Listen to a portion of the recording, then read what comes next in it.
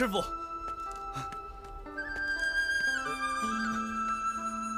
多谢师傅。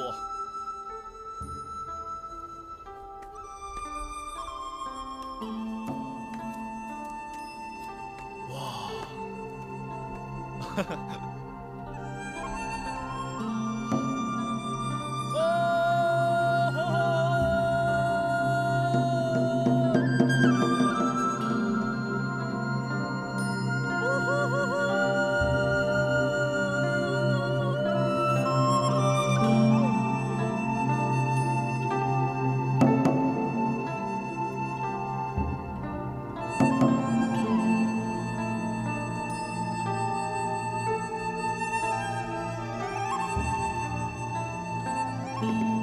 下去吧，以后每日中夜来，不可对人提起此事，是，否则便有性命之忧。你不是我徒弟，我也不是你师傅，这话记住了。知道了。哦，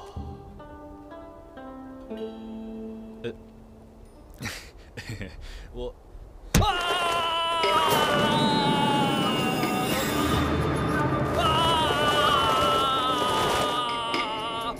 救命啊！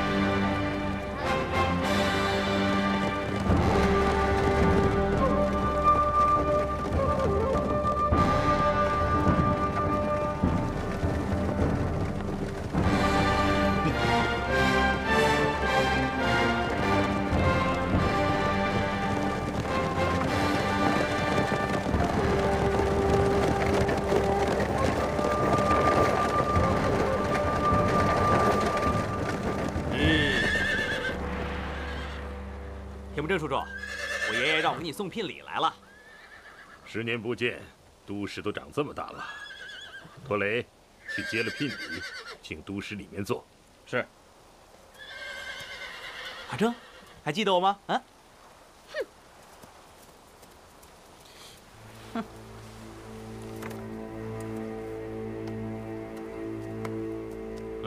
请。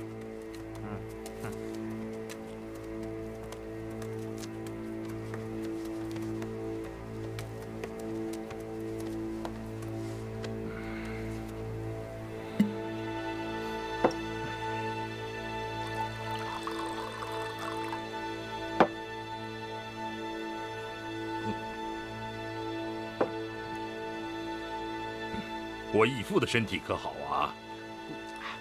好得很。爷爷问你几时回礼？自然是越快越好。你在我营帐中住一天，我派兵护送你回去。明天我亲自带着回礼去拜见义父。好啊，还是越快越好。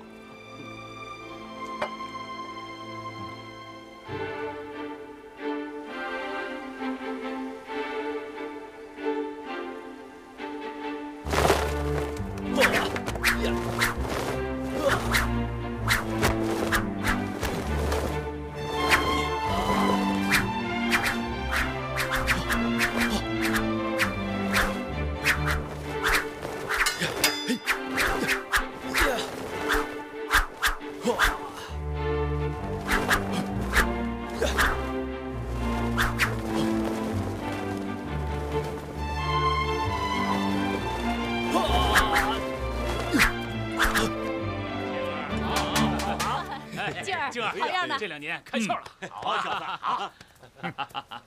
大哥，静儿啊，这2年练开了窍，这可都是咱们教出来的功夫。你怎么不高兴啊？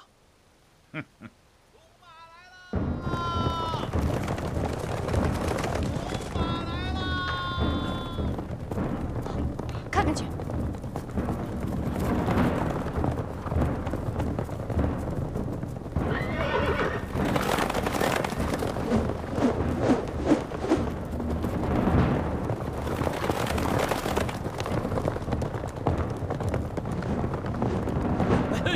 在那儿呢。好马呀！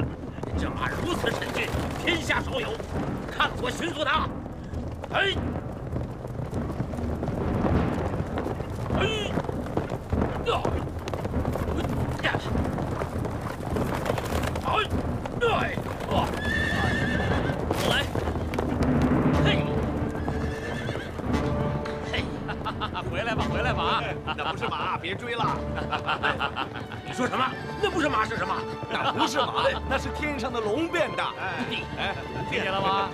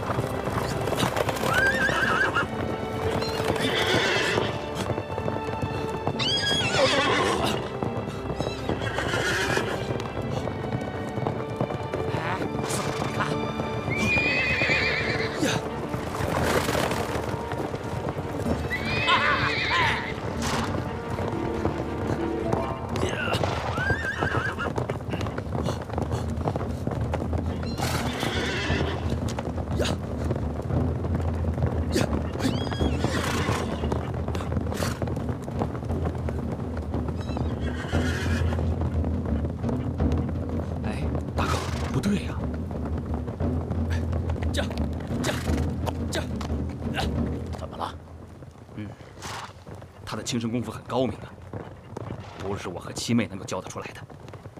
这么些年，他天天和我们在一起啊。你们都不是瞎子，怎么比瞎子还瞎？刚才我跟七妹练剑的时候，我就听见她的内力已经在七妹之上了，这是我们能教得出来的吗？我们江南七怪从不掠人之美，叫国京这位高人，却不知是谁。带我去问他。不要打草惊蛇。晚上我们跟着他，看看他到底去哪儿。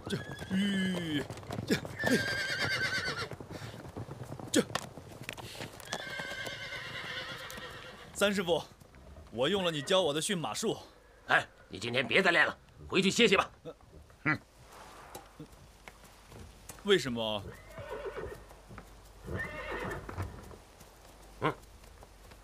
静儿，你先回去吧。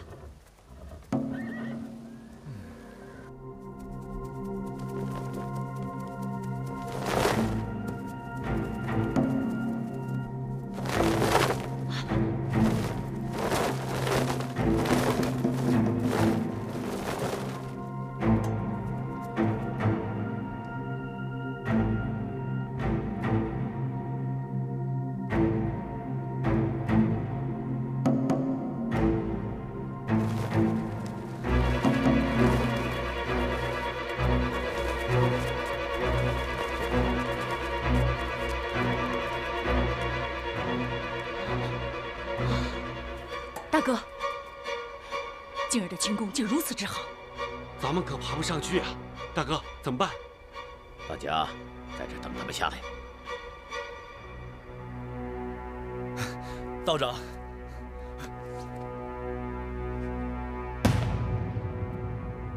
啊，道长，这，嘘。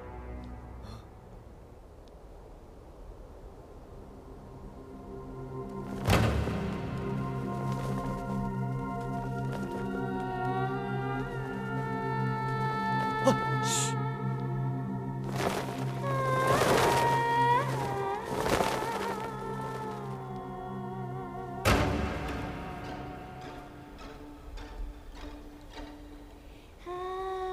贼汉子，我天天都在想着你，你也想我吗？今天我练功给你看，好不好？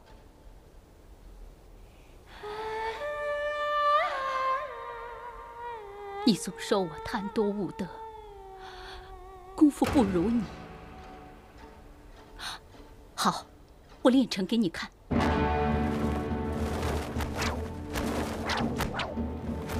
哎呦，这是飞天蝙蝠的头啊！让我一鞭打碎了。醉汉子，你来喝他的血好不好？道长，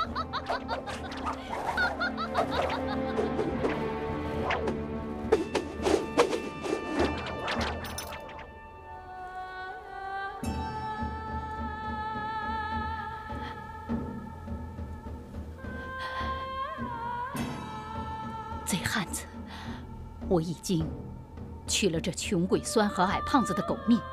哎，剩下那几个，就让他们慢慢死吧。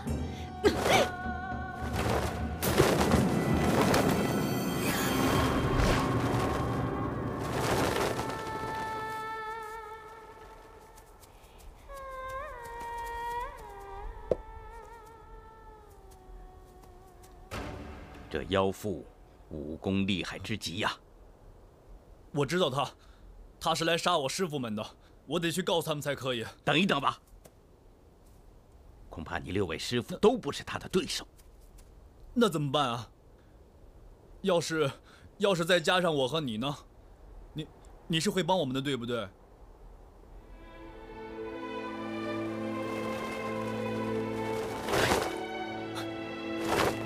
他跑到王憨大汗营中做什么？他可能是要抓人练功。走，跟着他。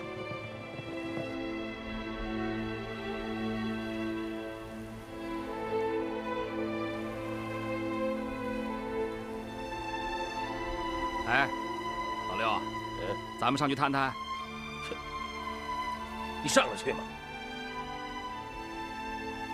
借金龙鞭一用。嗯。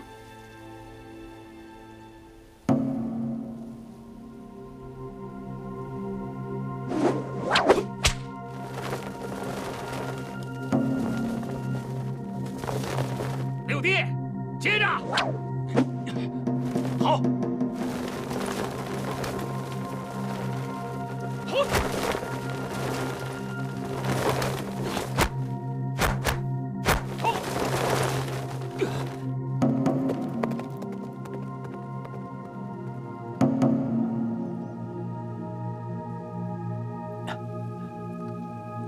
传铁木真的亲使。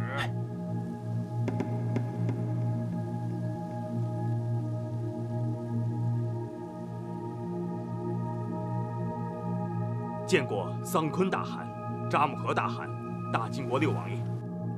你是铁木真的送魂使吗？小人正是。铁木真大汗要小人先行一步，禀告桑昆大汗，他自己随后就到。没想到在此处遇上诸位大汗，万千之喜。铁木真不知道我们在这儿吧？不知。都使将军离开了吗？今早离开的。亲使一路辛苦，请你给铁木真传一句话。告诉他，他死定了。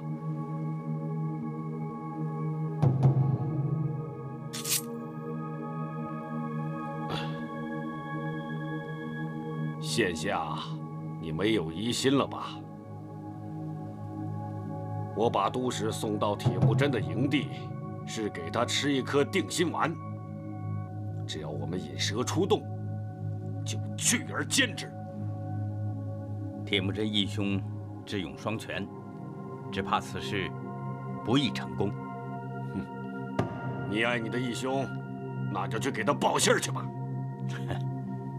你也是我的义弟，你的父亲待我这般亲厚，我当然不会辜负你。再说，铁木真一心想吞并我的部众，我又不是不知，只是看在结义的份上，没有撕破脸而已。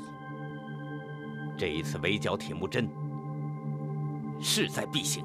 好，事成之后，铁木真的牲口、妇女、财宝全归你桑昆，他的部众全归你扎木合。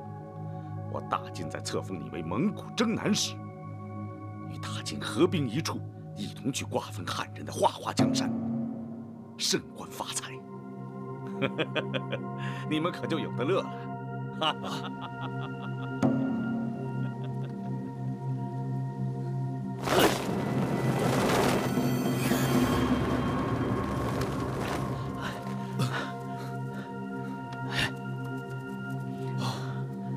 好险呐！他是在寻找你6位师傅的住处，你快回去，通知他们，再晚就来不及了。好，慢。过去我一直不愿显露行迹，所以不愿意让你对人说起。现在事情紧急，你赶快通报6辖，就说全真教马玉求见。全真教，快！好。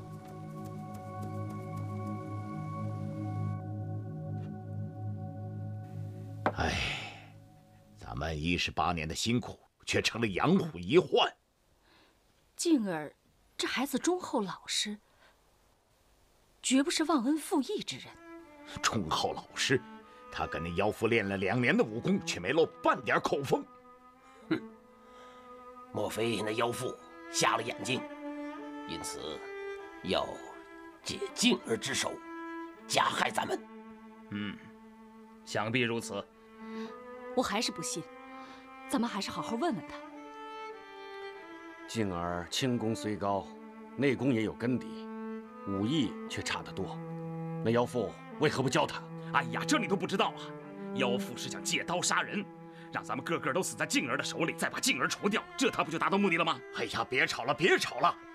待会儿等那臭小子回来，先把他废了，然后再找那妖妇拼命。那比武呢？哎呀，性命重要还是比武重要啊？不能，不能什么？不能废了静儿。我赞同四哥的意见。三弟，你呢？我赞同七妹的意见。哎，你不是你，哎，要是五弟在就好了，咱们就能分出哪边多哪边少来。当初老五教静儿侠义2字，他忘了，你们也忘了吗？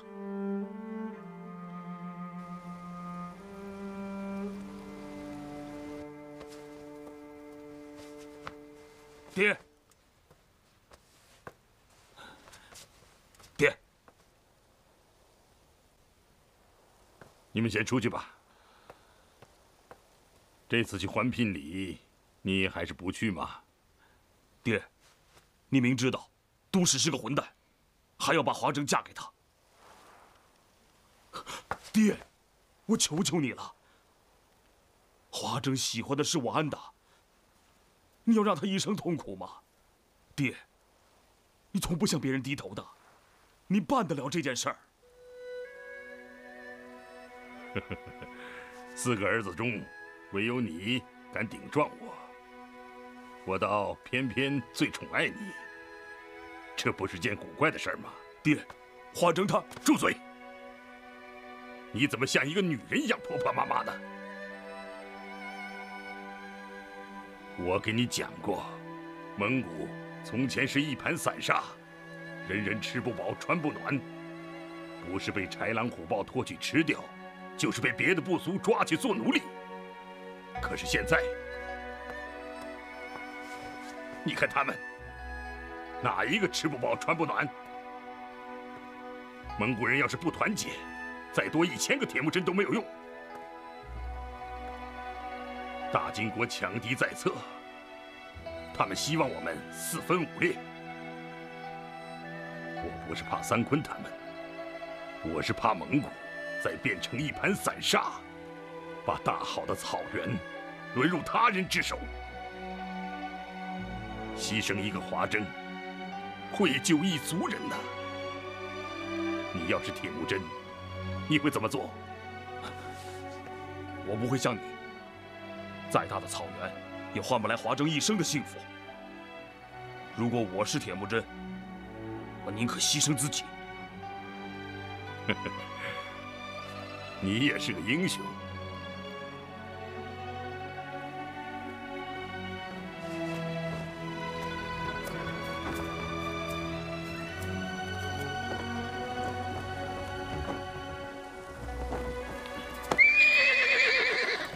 出发！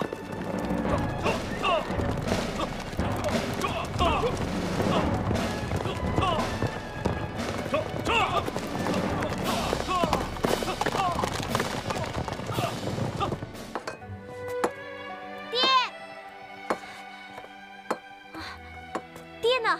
爹，走了。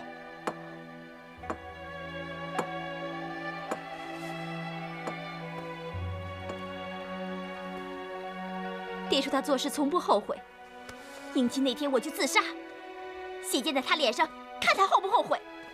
哎，你别傻！我要去找郭靖。大师傅，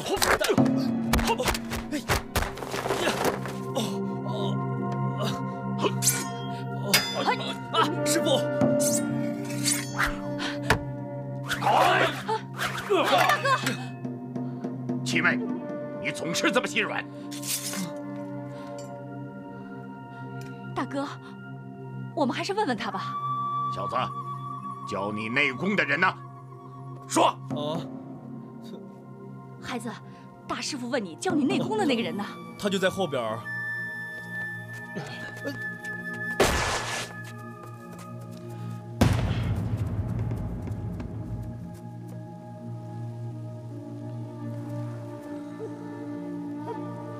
师傅，师傅，哎，师傅，梅超风在哪儿？师傅，梅超风他马上就要来了。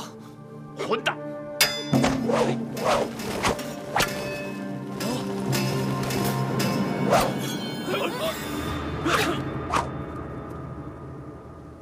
大师傅，请教道长法号。他叫马玉。哎，没规矩。马玉久慕江南七侠威名，今日识经，幸何如之？原来是全真教长教到了，我们多有失敬。不知马道长光临漠北，有何见教？可是与令师弟嘉兴比武之约有关。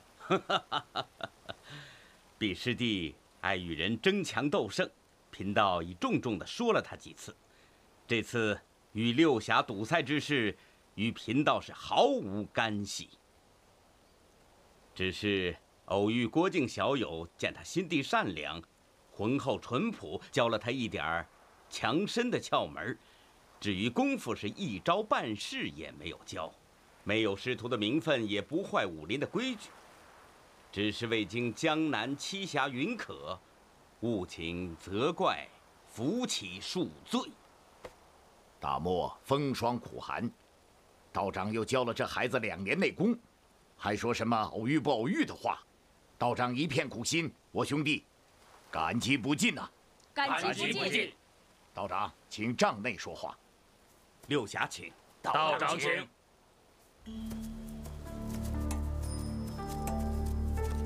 你呀，臭小子！静儿，你怎么不早说呢？我们都错怪了你。是他不让我说的。什么他不他的呀？没大没小的，要叫道长。是道长不让我说的。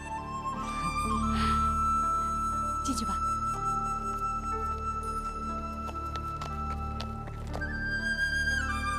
华珍，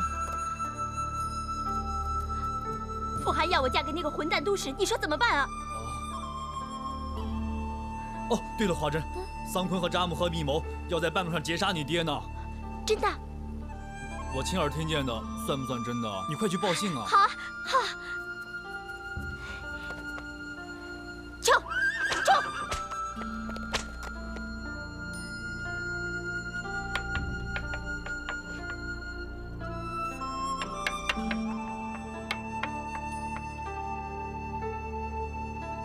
就是这几种基本变化，只要大家记熟了，对付梅超风还是有把握的。贫道妄自尊大了，七侠不要见笑。哼，就算那妖妇武功大进，我们江南七怪和他仇深似海，大不了拼了就是，何必示弱？那桃花岛的岛主黄药师的真传何等精妙，梅超风的武功也比我们7个师兄弟高出了许多，七侠何必硬拼呢？还还是小施妙计，宽大为怀，念他孤苦，给梅超风这个妖妇一条自新之路吧。我们江南七怪性情粗鲁，只知蛮拼硬斗。道长指的明路，我们感激不尽，那就按道长的意思去办吧。大师傅，我有事要去大汗那儿一趟。哎，你哪儿都不要去，梅超风正在找我们呢，生死攸关，不许乱跑。哦，天色将晚，即刻启程。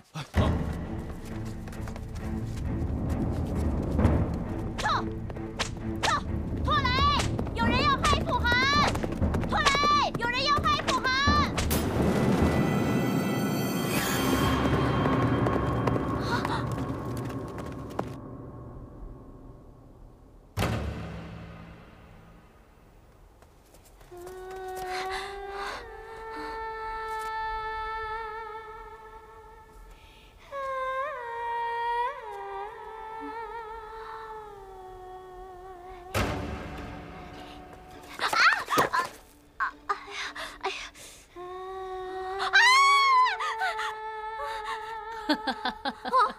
小姑娘，你叫什么名字？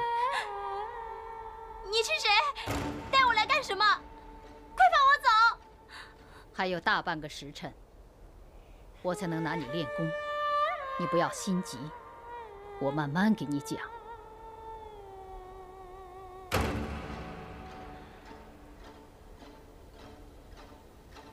我叫梅若华，原来跟你一样，也是一个天真的姑娘。有一天，坏人杀死了我爹娘，还要杀我时，师父黄药师把我救到了桃花岛，改名叫梅超风。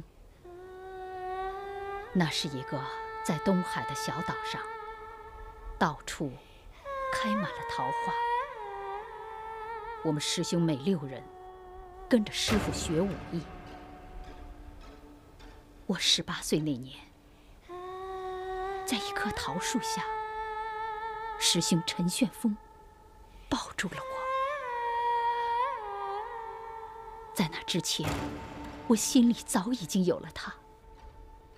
我们没有经过师父同意，就私结了夫妻，一起逃出了桃花岛。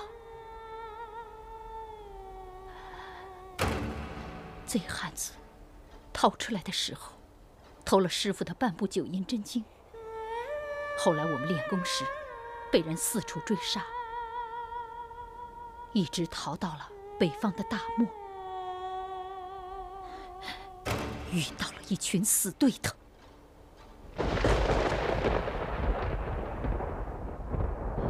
后来，贼汉子就变成了一个鬼，时常在我身边。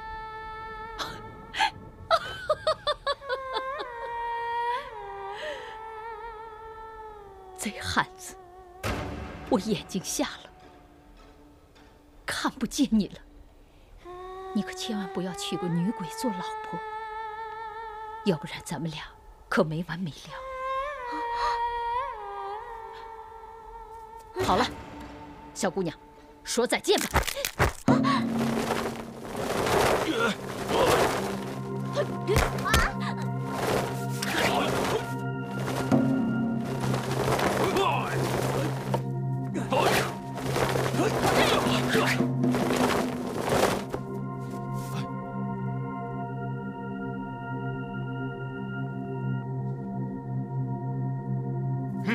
梅超风这妖孽，若撞在我丘处机手里，绝不以他干休。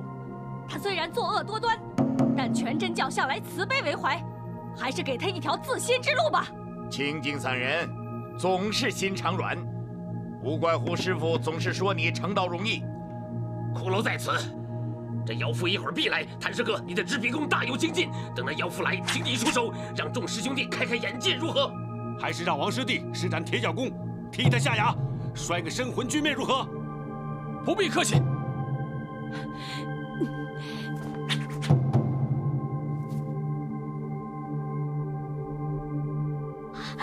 快救我呀！你别害怕呀。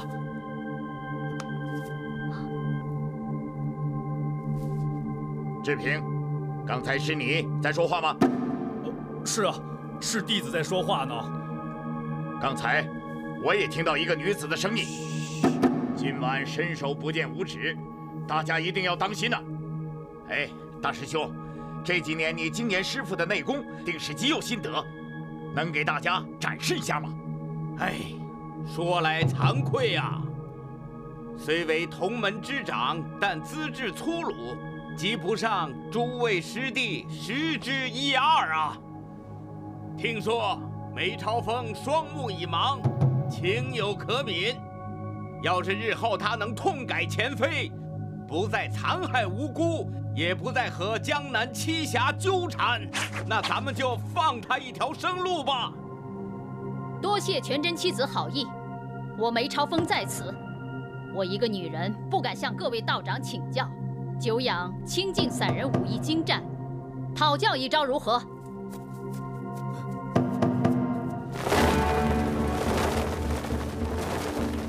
华珍，快走！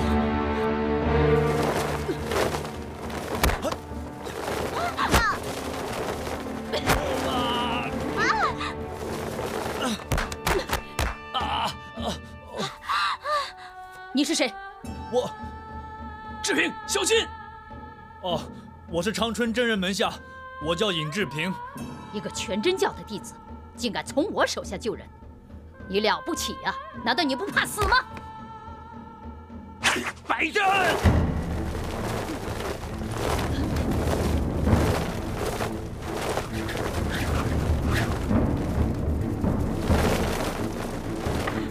梅超风，你若杀我门下弟子，从此便是全真教的敌人，何去何从？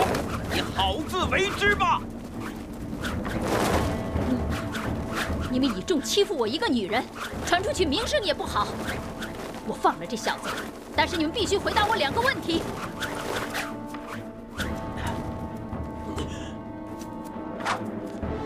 什么？千拱锦收藏，何解？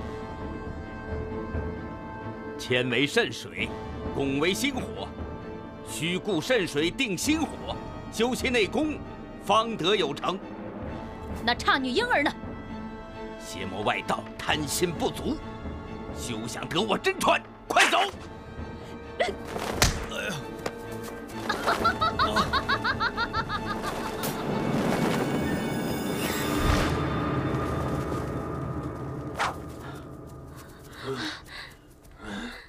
今日情急救人，传了他一句秘诀，恐怕今后要危害江湖了。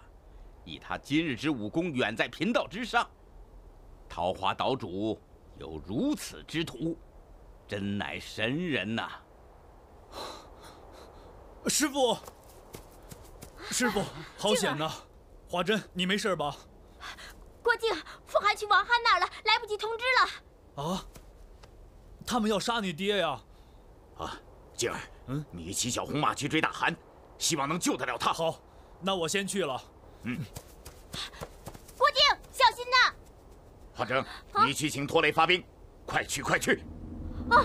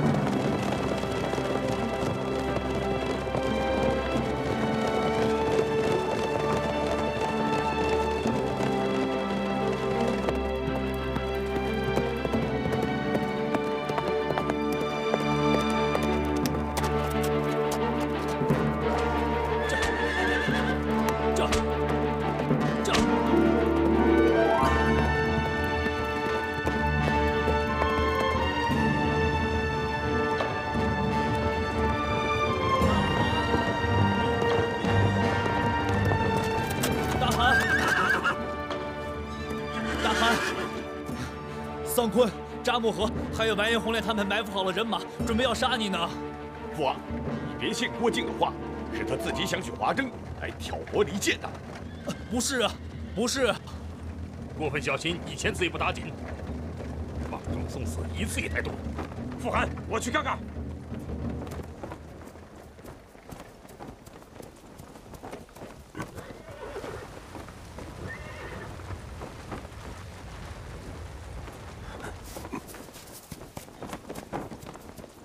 傅寒，确实有马队向我们这冲来。到林中戒备。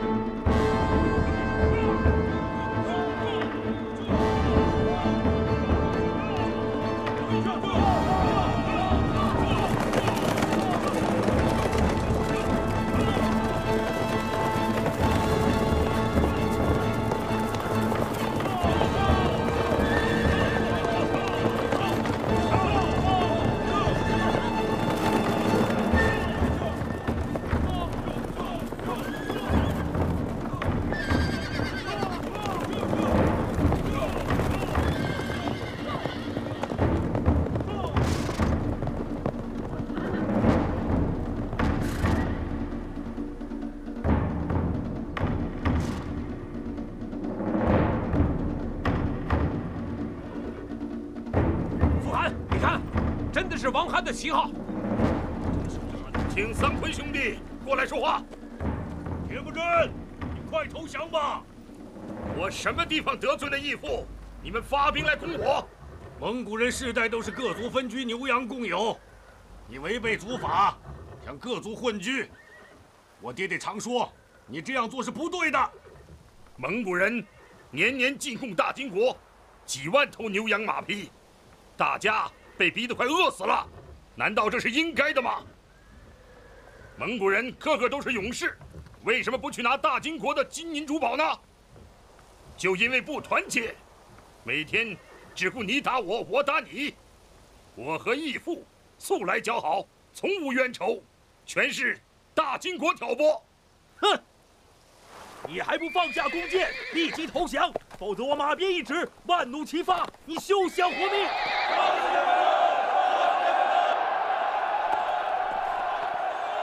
都使，大汗，我去。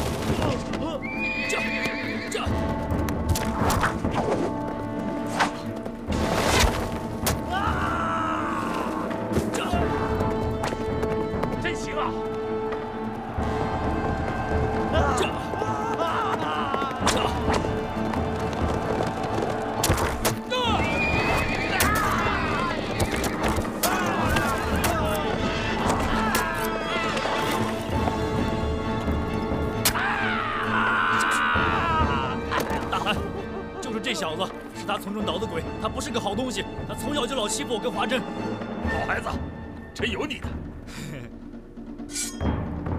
叫你的部下退开100丈。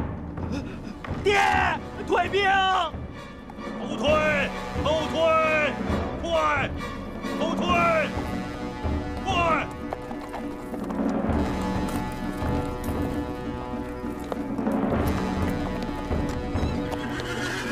我是扎木合，我要和铁木真义兄说话。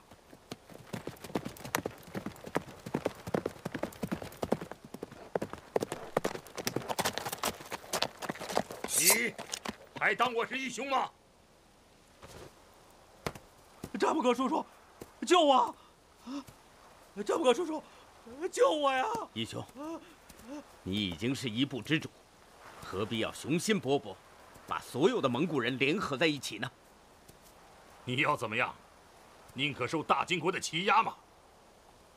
大金国封了你官，他们向咱们要牛、要羊、要马匹，最近又要咱们派战士去打大宋。牛羊不吃身边的青草，却要翻山去啃沙子，哪有这样的蠢事？咱们要打，只打大金国。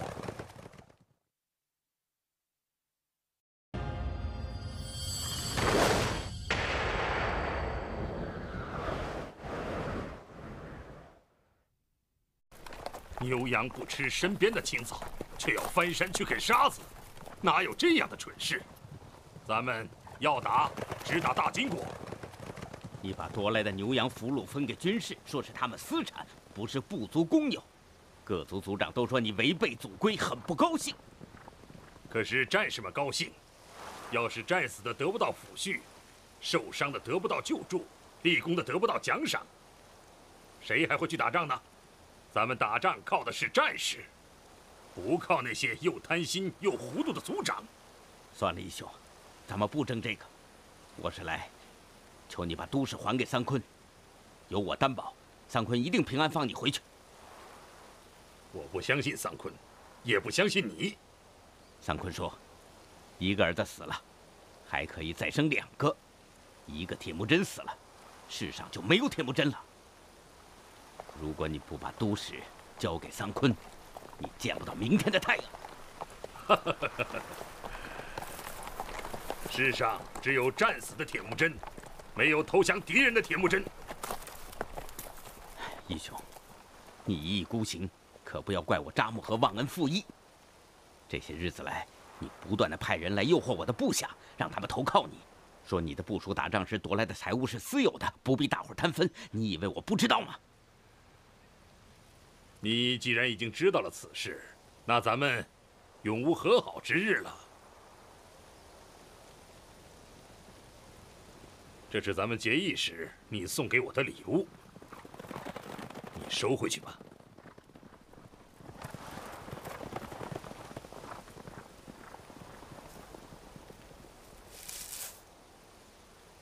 待会儿你拿着钢刀在这里冲杀，只是杀敌，不是杀安达。哼！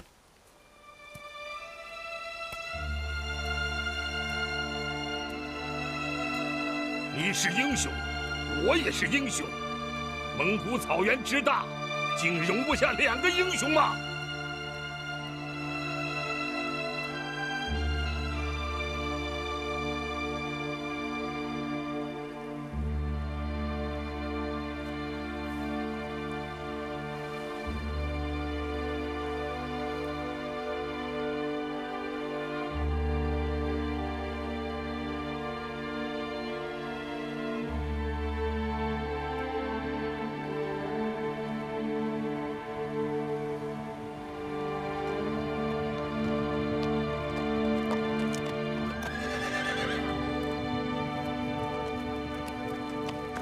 大汗，你怕吗？我不怕。你是个勇士，极好的勇士。只要全蒙古团结起来，就能让青天覆盖下的地方全做蒙古人的牧场。大汗，大汗，我们不会害怕的，我们一定可以打败那个卑鄙的桑坤的。对，咱们记住今天的话，只要咱们不死，以后我就拿你当亲儿子看。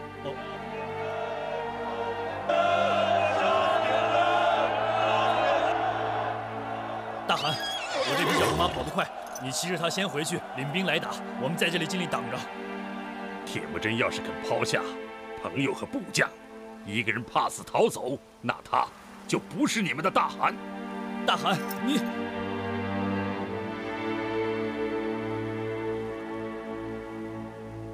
我错了。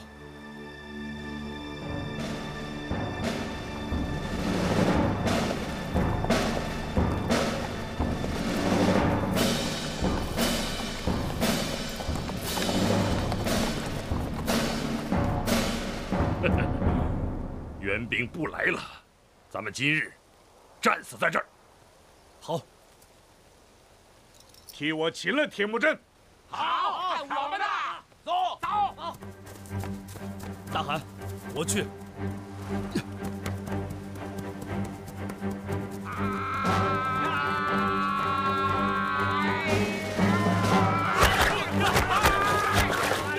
什么？不好意思啊，我是江南七侠门下弟子，请教四位尊姓大名。断无刀沈金刚，夺破鞭马青雄，追命枪吴清烈，我是丧门府钱清剑。我们是鬼门卢王座下黄河四鬼。久仰久仰，不过我从来没听说过。今天我绝不会放过你，连我们鼎鼎大名的黄四鬼都不知道。我真的不知道。我们要杀了你！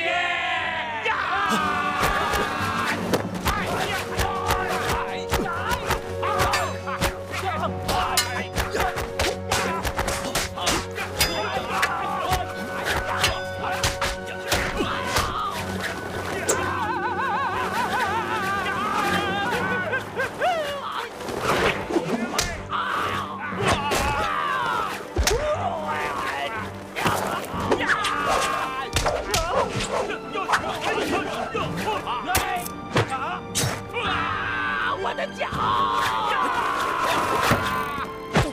我的头！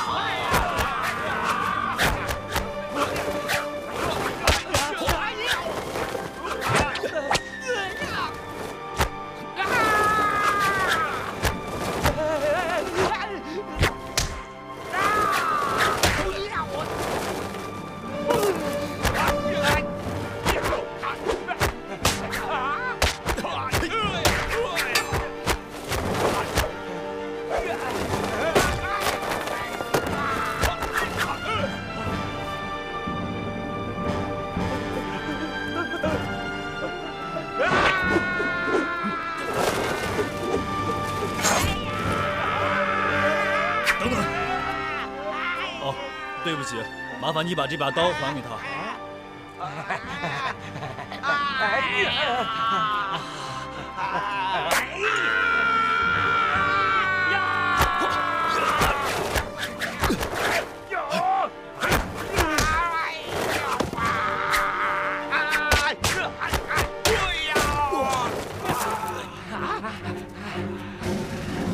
起来，起来！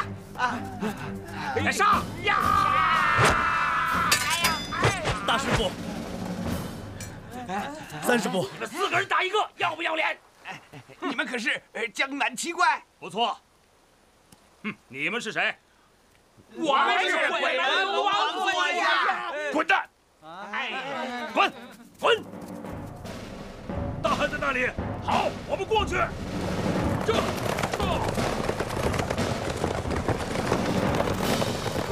过来带兵来了！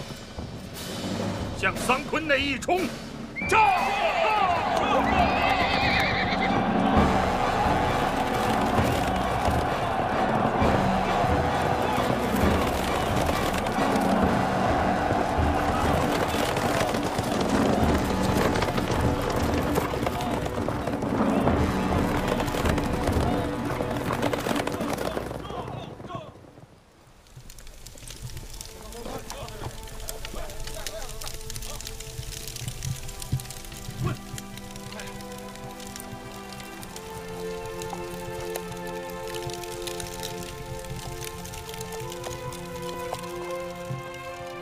跪下！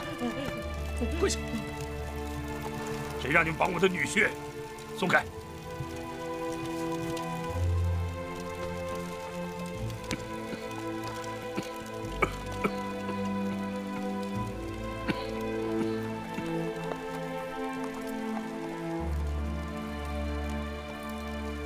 请你回去禀告王韩大汗、桑坤兄弟、扎木合大汗。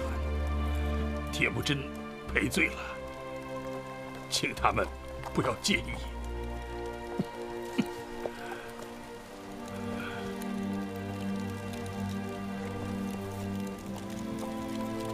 今日这儿中了一箭，等过几日，我的伤养好了，就把华筝送过去，跟你成婚。大汗，你放这坏小子回去，他还会来害你！住口！都使是我的女婿，如同我儿子一般，你怎么能乱说呢？拉下去，重打40军棍，监禁3日之后，全家斩首。大汗，大汗，走！大汗，贤婿，我今日不能送你了，向你爹和你爷爷替我赔罪。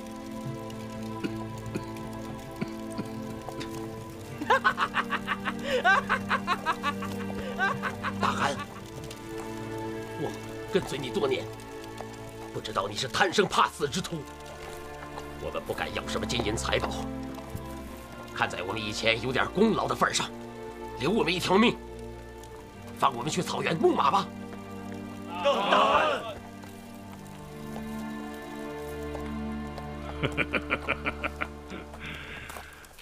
都起来吧，拿我的战袍来，咱们集合兵众，准备出发。王韩兵多，咱们只能偷袭。我放了都使，是为了给他们吃一个定心丸。快去，调集部众，咱们从小路出发，放了我的前副长，后加赏赐，叫他做我的先锋官。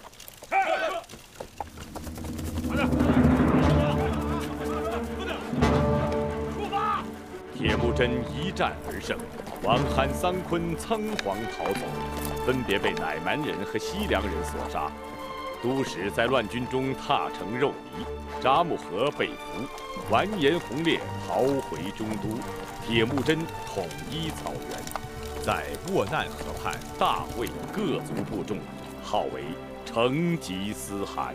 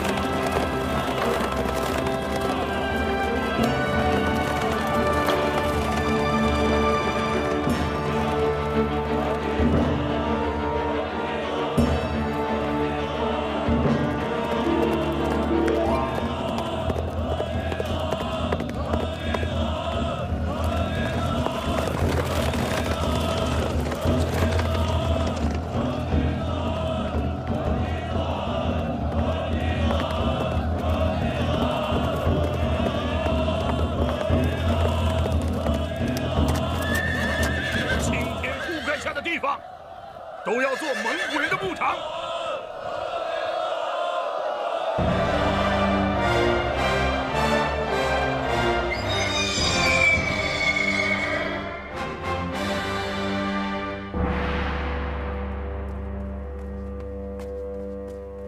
大汗，扎木合已经带来了，请扎木合进来。是。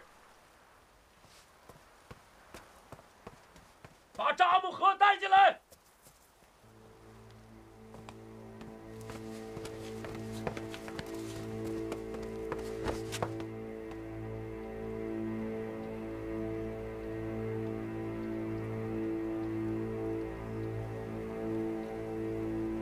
扎木合，我做成吉思汗了，我做全蒙古的大汗了，你不高兴吗？你要我跪下贺喜吗？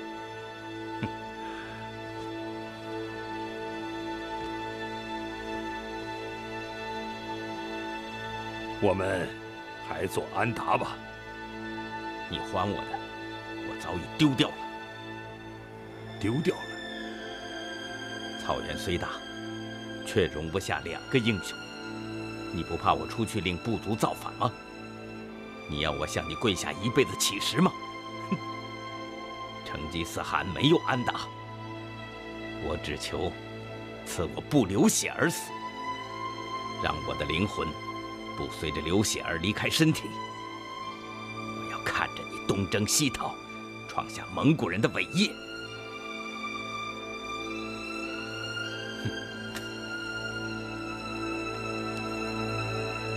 你去吧。哼。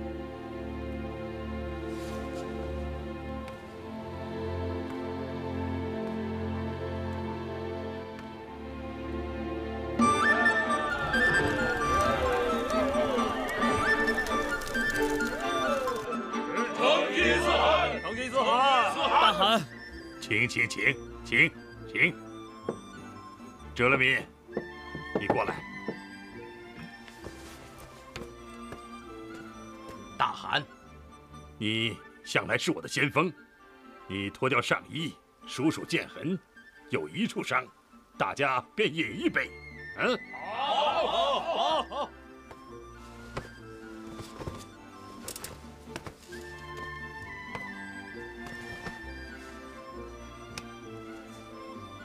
我知道哪1处伤是哪一次大战留下的，你们知道吗？大汗，赏哲勒米100匹马，500张羊皮。谢大汗。来，接着喝。好，来，喝。傅汗，郭靖立了这么大的功，你赏他什么呀？晶儿，大汗，你想要什么？我，哎呀，不要问他了，他呀，可能只要5只羊。只要5只羊，只要5只羊啊！哎，郭靖这次功劳很大。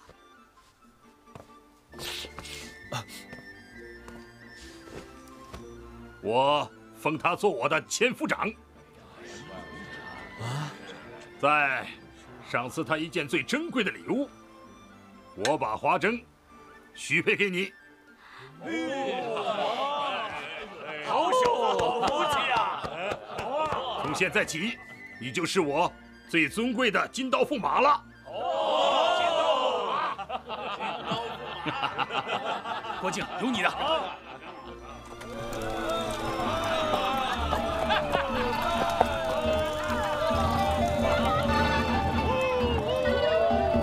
傻小子，金刀驸马好啊！你二师傅读了一辈子书，也没当上一个驸马。金刀驸马怎么了？哎，静儿，这么好的事儿，赶紧回去告诉你娘啊！可是我不想取华针啊！你说什么呢？酒又喝多了是不是？傻小子真没出息。哎，嫂子大喜啊！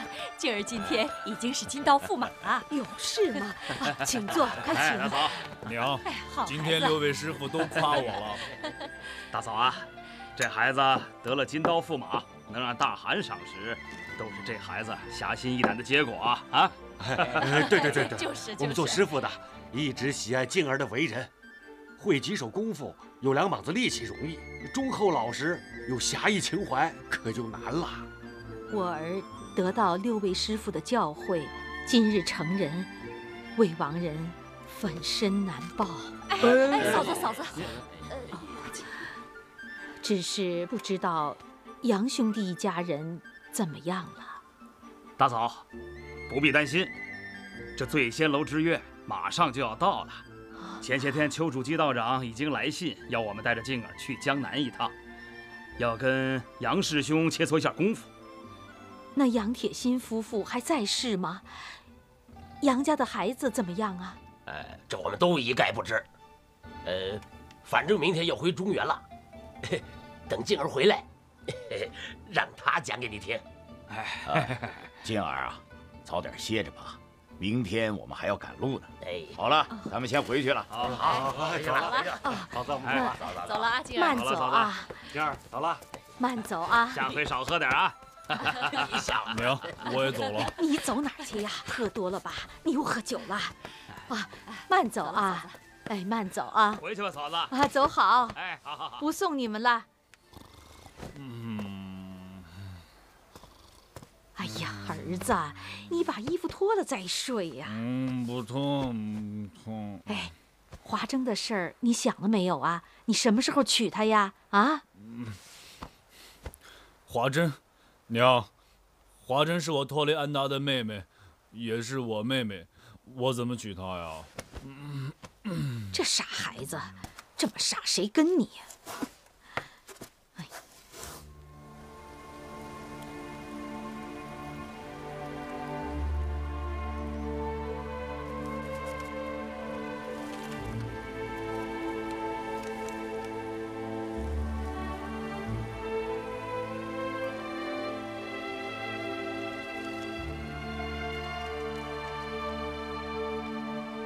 五哥，12年来，我们尽心竭力地教这个孩子，只是他天资不高，没能将我们的武功学好。但愿你在天之灵保佑，驾行比武之时，别折了咱们江南七怪的威风。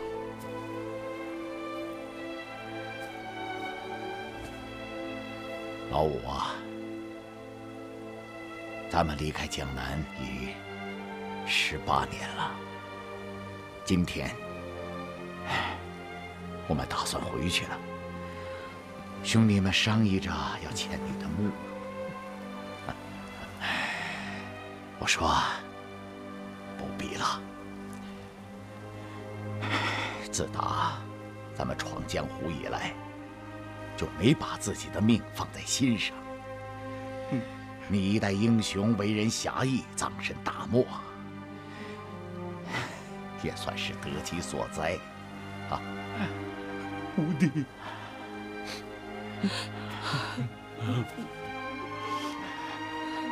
好了，咱们走吧，大哥，五弟。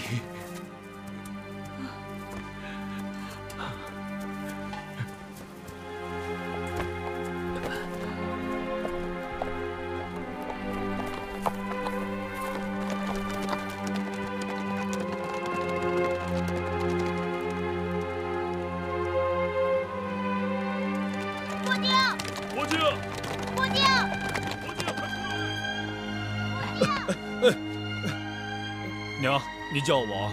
华筝叫你，天都亮了。对了对了，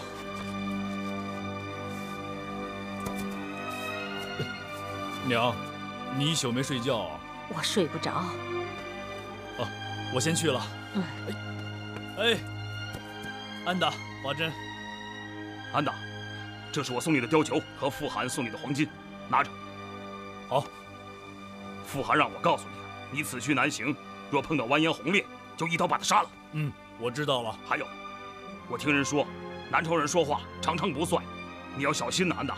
你放心吧，安达。华珍。哦，妹子，你自己跟他说话吧，我不听就是了。你早些回来啊。我知道。静儿，走了。哎，娘，我要走了。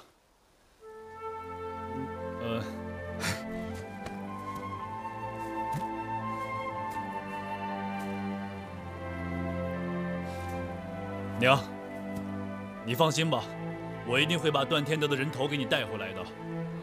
静儿，你出外一定要小心啊！跟人拼命的时候，多想想娘。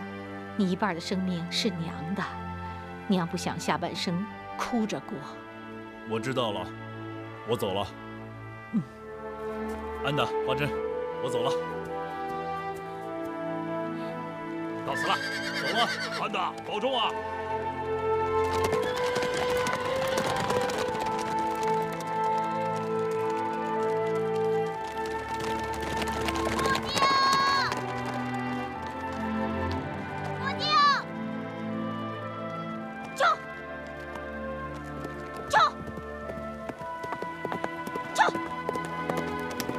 华珍，你能不能不走？我不能。走。华珍。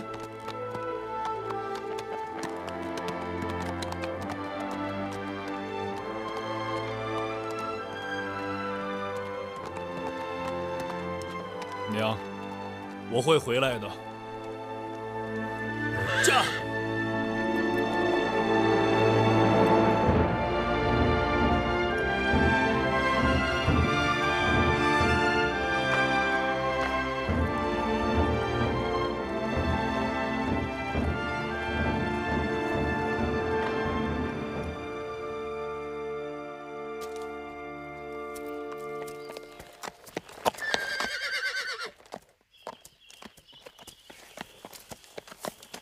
大叔啊，我是从蒙古来的，能给我碗水喝吗？啊，可以可以，哎，给客官拿碗水。好，您先洗洗手。谢谢了。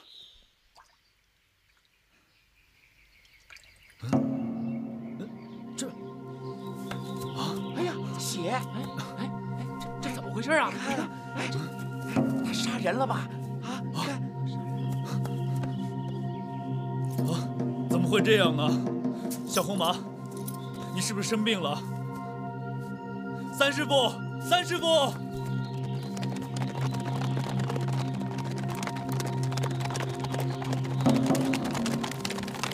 三师傅，我的马！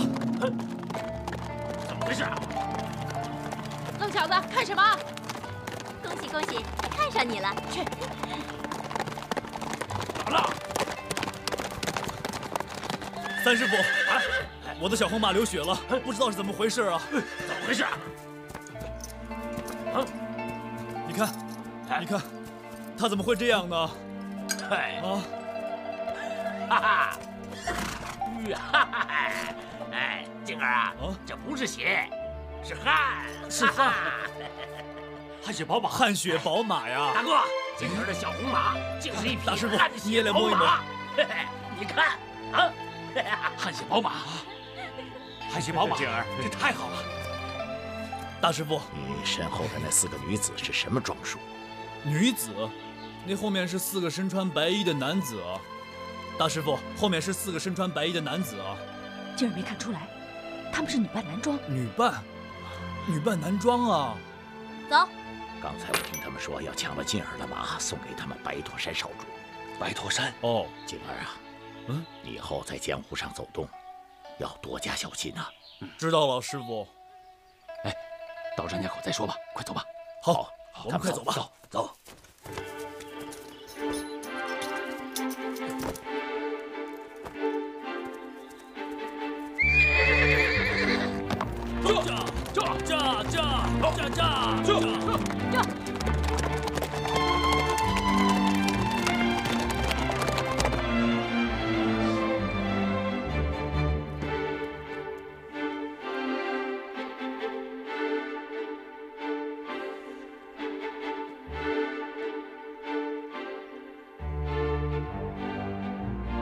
七妹啊，七妹，七妹，七妹。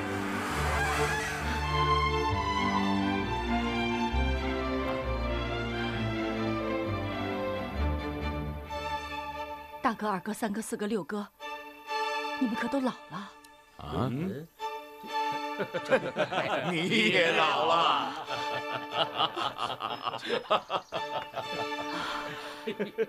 师傅，师傅，咱们该出发了吧？静儿，一会儿你骑上小红马，先走一步。我一个人先走啊？ 3月24日，你务必赶到嘉兴醉仙楼。无论出多大事情，咱们也不能失约不到。可为什么不让我跟师傅们一起走呢？我不愿意啊。哎，你也该去历练历练了。老跟着师傅在一起，能有什么出息？哎，静儿啊，这江湖上的事儿，师傅是教不了你的。自己去闯荡一下，增加见识，也算是出师了。记住啊，对人说话要分清是非，不可心肠太软呐。知道了。也别折了咱们的面子。 打得过就打，记住啦！打得过就打。静儿，打不过逃，打不过就逃。还有啊，是敌是友不论，待人要客气有礼呀。待人要客气有礼。对对对，哎，我戚师傅呢？七妹，戚师傅，我。哎呀，静儿真的长大了，我也老了。戚师傅，你的头发都白了。啊，你呢？你先去等我们，我们不到1个月就来了啊。我不想一个人。这么大了，还跟孩子一样。快走吧，静儿，别又惹大师傅生气。静儿，快走吧。好吧，你们打我2拳，我心里倒踏实了。哎，走吧。那我就先走一步了。好，快走，走吧。那你们可一定要来啊，嘉兴楼。好，快走吧。我们会去的。哎呀，咱们这个徒弟老师啊，这一出门就有4个恶贼等着抢他的马，这一路上不知道有多少的艰险呢。万一一个失手，大赔特赔，咱们18年的苦心，岂非血本无归呀？是啊，咱们还不如跟着他。静儿要是有事儿，咱们也好照应啊。哎，江湖上的人呐，本来就是在刀尖上过日子，这条命就不属于自己。咱们跟他一时，岂能跟他一世？醉仙楼比武之约已尽，盼望这小子能够取胜，也不枉费咱们18年的苦心。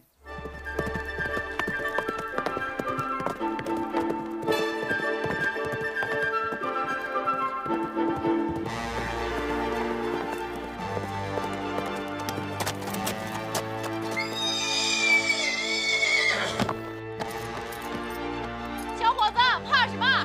过来呀！把马留下！啊！过来呀！把马留下！这！矛架闪开了！这！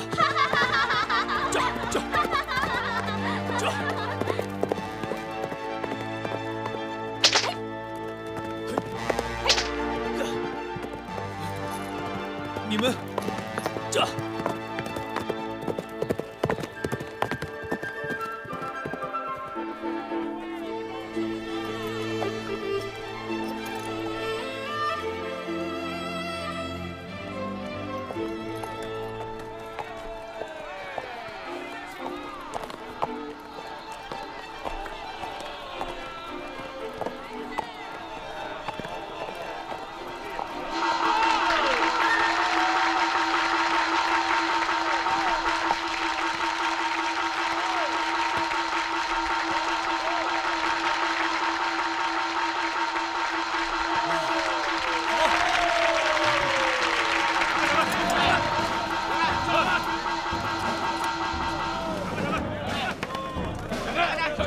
别动！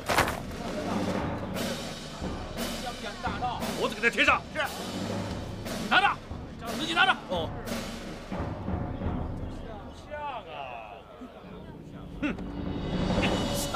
无视他。走。走。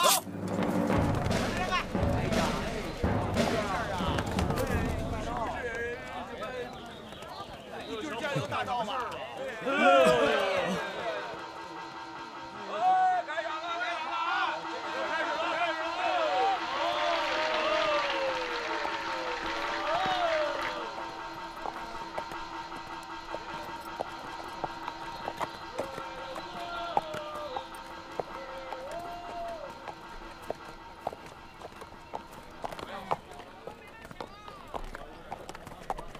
哎，客官，您里边请，本店有上好的酒菜。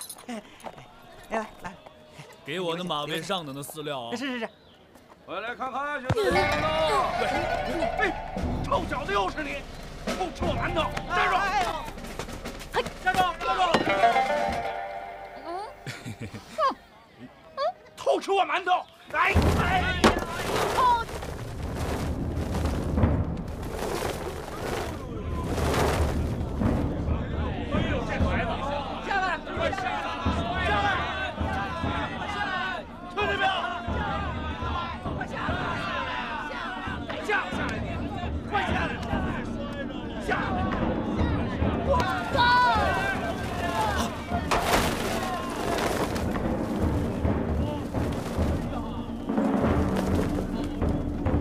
别怕，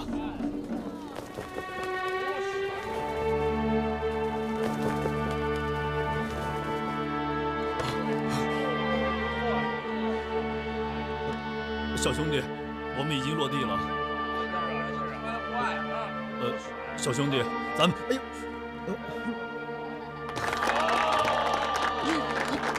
赔钱！哎，几位大哥，我给你们赔不是了。这位小兄弟的馒头就算在我的账上好了。你是谁呀？我是在这里吃饭的。哎，去！哎呀，算了，多谢啊。小兄弟，你是不是很饿呀？要不然我多买几个馒头给你吧。我才不吃那些连狗都不吃的东西呢。要不然你请我吃饭？哎，走啊！行动。好啊。二位，点点什么呀？我要2斤面饼，2斤牛肉就可以了。小兄弟，你，吃什么？干什么？你别以为我吃不起你们店里的东西啊！我觉得你们把店里所有最好吃的东西拿出来，也不见得适合我的口味。哦，那你点呢？只要你点得出，我们就做得出。你说啊？喂，我是不是吃什么你都给我付账？谢了。我们先不吃肉，先吃果子。小二，我们要4干果、4鲜果、2咸酸、4蜜饯。大爷，你要什么果子蜜饯啊？你这个破地方，想必也拿不出什么好东西来。好吧，干果4样就要荔枝、桂圆、蒸枣、银杏；4鲜果呢就捡新鲜的上；2咸酸就要沏香、樱桃、姜丝梅；4蜜饯就是玫瑰、金桔、香药、葡萄、糖霜、瓜条、梨肉、好郎君。喂，他这儿也没有什么下酒菜吃，那我们就随便点8个菜吧。好啊。小二，听好了，我们要8个菜。那就是花吹安子、炒鸭掌、鸡舌根、鹿肚、酿姜瑶、鸳鸯、煎牛柳、菊花、兔丝、爆张腿、姜醋、金银蹄子。你现在给我听着，我告诉你，我现在已经挑最简单的菜让你们做了。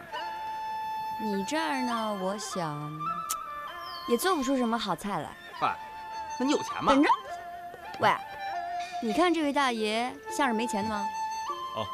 你就按照他说的去做吧。你放心，我有挺多钱呢。好，够了啊，够了。喂，我们再要12个下饭的菜，8个点心，差不多就够了。好，小的马上后厨去做。二位要什么酒啊？有18年的女儿红吗？没有，有5年的汾酒。二位要不要来点？好吧，快拿吧，走。好嘞。小兄弟，没想到你人挺小，胃口倒是很大呀。家里穷。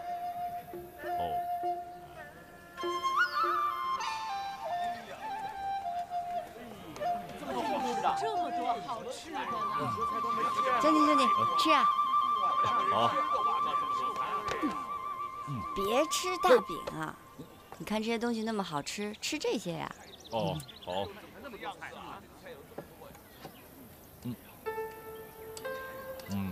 好吃。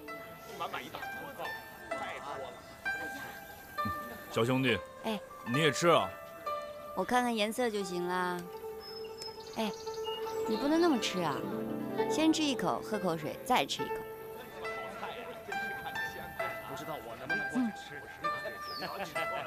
他要看着展了，一定很有。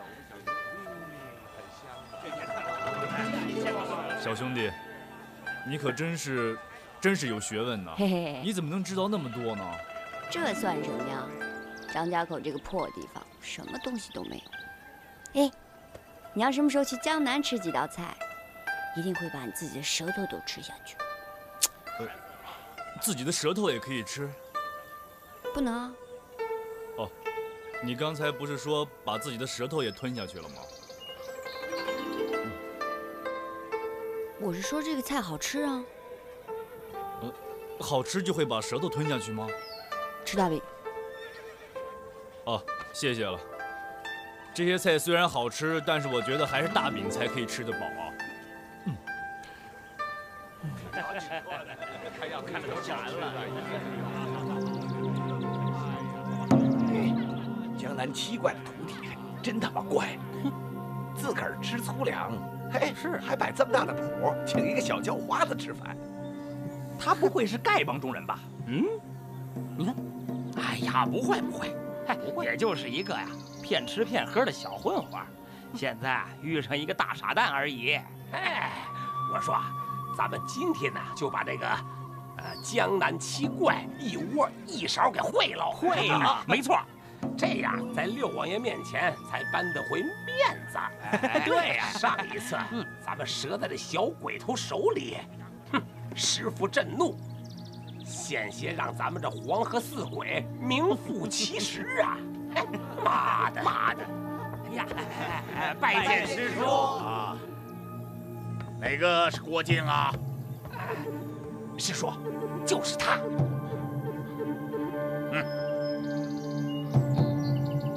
他死定了。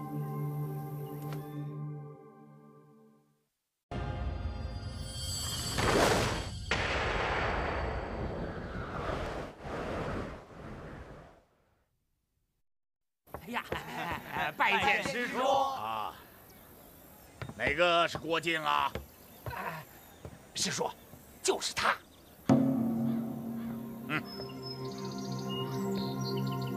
他死定了。哗！狼便一下子把爪子搭在你肩膀上，可这个时候你以为有人在后边叫你，所以你就一回头，那个狼就会咔嚓一口，就把你的脖子咬断了。所以啊，当你一个人在草原上走路的时候，如果有人搭你肩膀的话，你一定要小心。你要先摸一摸是不是人手才可以。你要是摸的不是人手怎么办？那你就紧紧拽住这两只手，然后用头顶住他的头，转呐转呐转呐，使劲顶住就可以了。哎，小兄弟，你的手可真软呐。快吃吧，菜凉了。哦，冷菜也是可以吃的嘛。好吧，小二，哎，来了。麻烦你帮我们把菜热一下吧。好，慢着，大哥，这菜热我怎么能吃呢？这些照原样再给我来一份。好啊。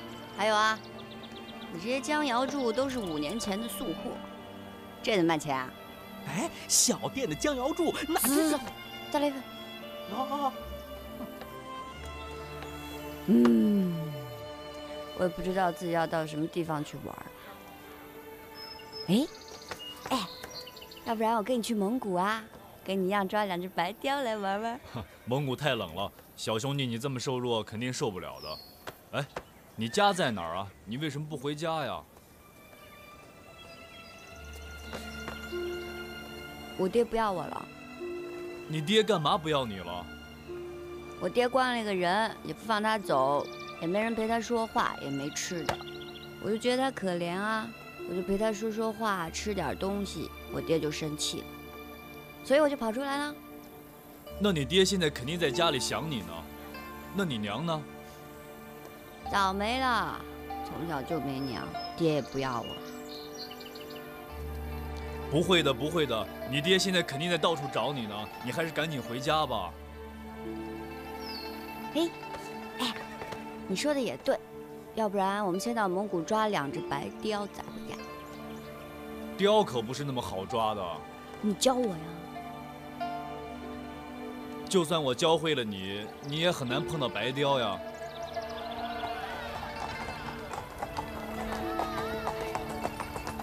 哎，花你那么多钱，真是不好意思啊。看你说的，兄弟爱吃我也爱吃，咱们搭伴吃个新鲜吧。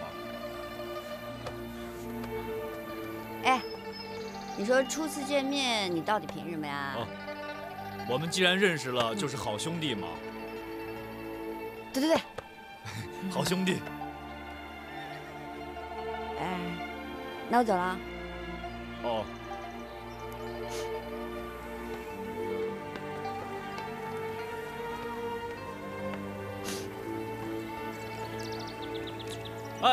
哎，小兄弟，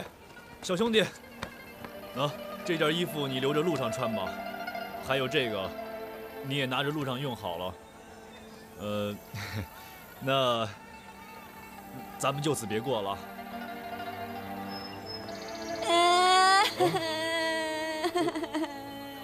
你怎么了，小兄弟？没事吧？我哭一下就行了。我是想问你要件保护啊。行。我还没说是什么呢。小兄弟喜欢的话，拿去就是了。我要你这匹马呀。这好，我送给小兄弟就是了。来。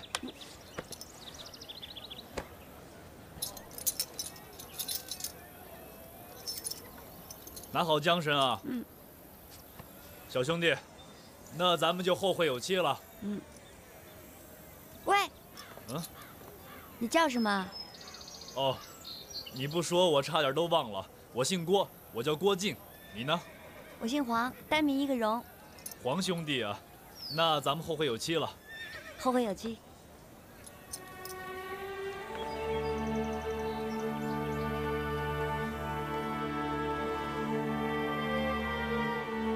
哎，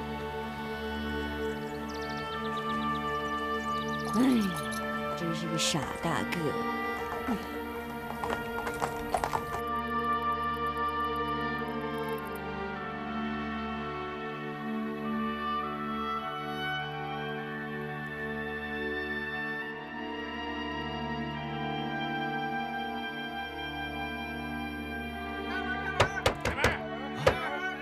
是师傅们来了，太好了！师傅，师傅啊！师叔，来，好，坐。你们不是黄河寺，小子，这位是我们的师叔，三头蛟侯通海侯二爷啊！哦，听见了吗，臭小子啊！天底下武功最高的，除了我师傅，就是他老人家了。哎，你那6位师傅呢？是不是闻风而逃了啊？哎，怎么样，小子，怕了吧？还不跪地求饶？这位，久仰久仰了。只不过我不知道这么晚了，你们5位来这儿干什么？我6位师傅都不在这儿，如果有什么事儿的话，就跟我说吧。哎，我今天不杀你，免得让人说我三头蛟欺负小辈儿。明天上午，城外10里有个松树林，我在那儿等你，叫你那6个师傅一块儿来。看着他。是。师叔，慢走。你们几个给我好好守着。是。师叔放心，跑不了。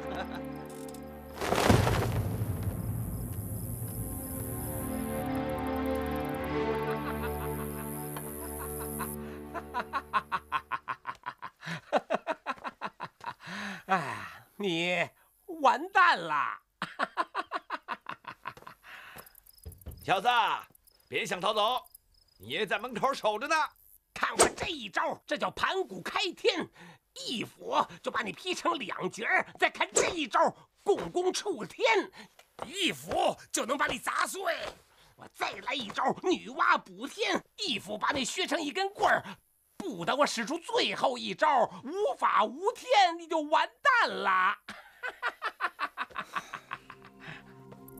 哎呀，这天寒地冻的，能吃点东西就好了，暖暖身子啊。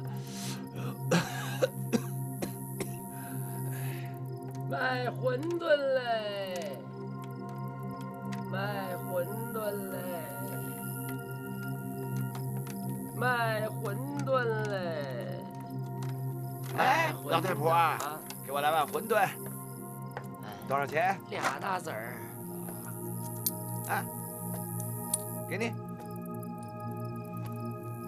找你钱。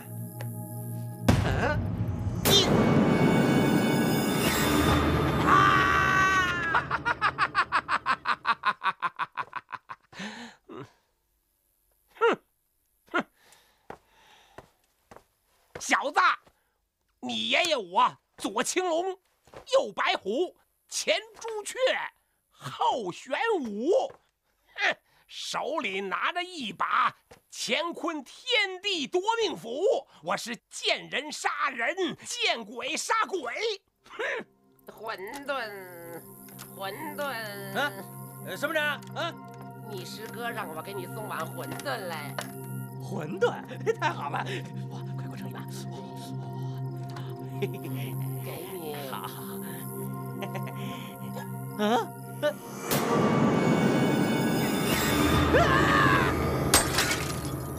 什么事儿啊？哎呀，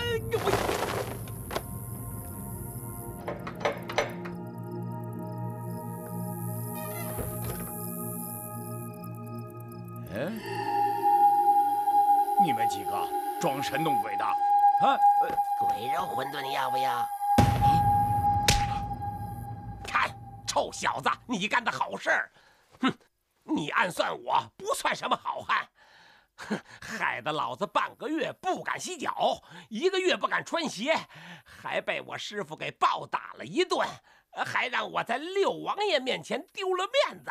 我告诉你，我今天让你死定了，死定了！鬼肉馄饨嘞，谁吃？鬼肉馄饨嘞，谁吃？鬼肉馄饨嘞。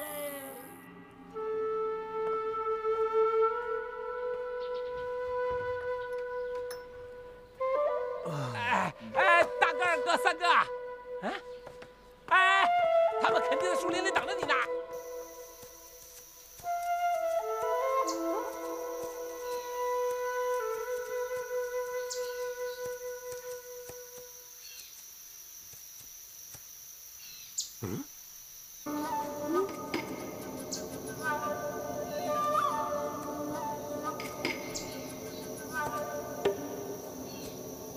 你是谁？啊！老子是鬼门龙王门下丧门府钱清剑，嘿！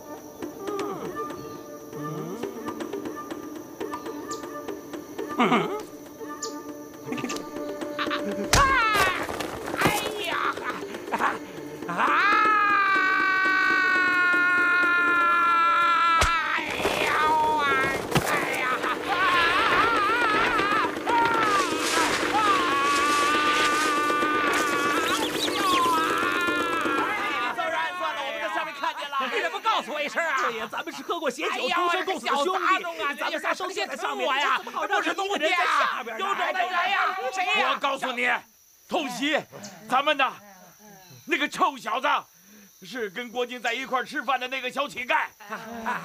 下次抓到他，定将他碎尸万段。对，奶奶个行啊！诡计暗算不算是好汉。你们是在荡秋千吗？可是为什么要把自己倒着挂呢？有种就把我放下来！单打独斗皆能胜负，前面还有人上不算赢了。你们武功那么高，我可打不过你们，我看就不用比了。我先走了，你们玩吧。有种你别走，下来，放下来，下来呀！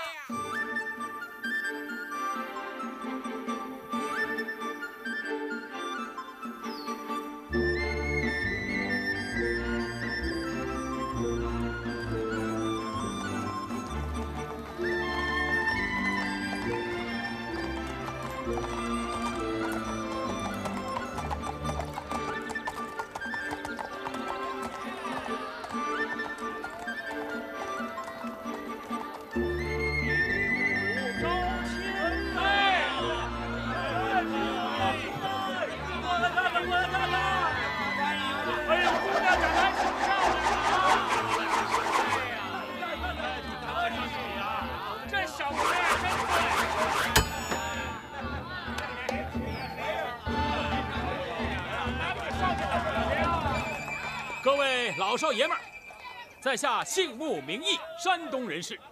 这位是小女念慈，我父女路经贵地，比武招亲，一不求名，二不为利，只为小女年龄已大，尚未许得婆家。她曾许下一个愿望，不忘夫婿富贵，但愿是个英雄好汉。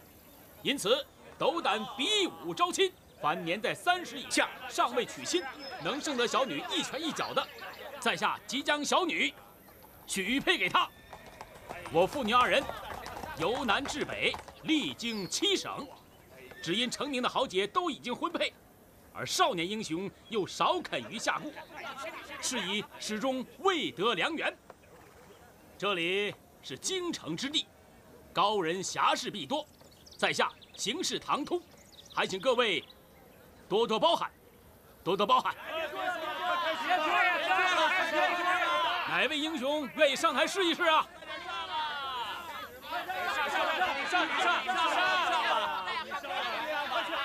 看这姑娘长得多俊呢！哎呀，上啊上啊，兄弟！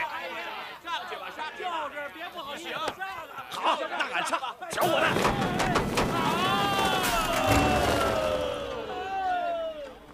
哎呀，这位英雄高姓大名啊？岳父大人，待俺跟娘子打完，再慢慢跟你细说。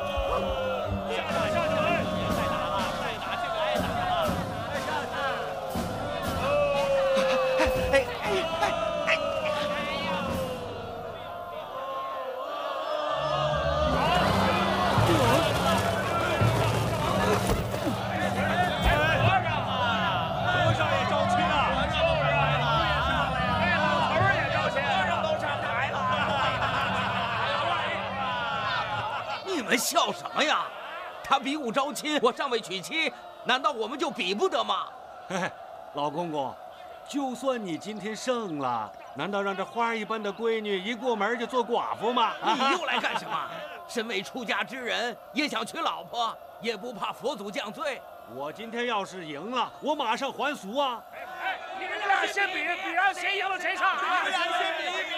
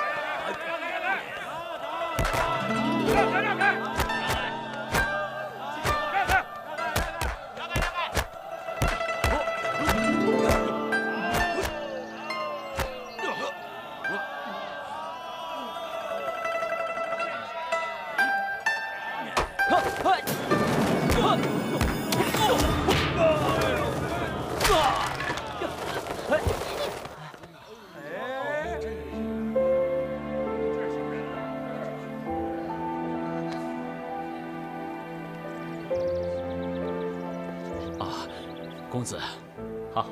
哎，你们是来真的还是唱戏文呢？公子爷，我们父女行走江湖，小女想嫁一个武功高强的英雄好汉，打赢了，小女便嫁给他。你们比武招亲多久了？大概有半年了。啊，这么久居然无人胜他？这个我倒不信，我可以试试吗？公子爷见谅，我们是江湖草莽之人，怎敢跟公子爷动手啊？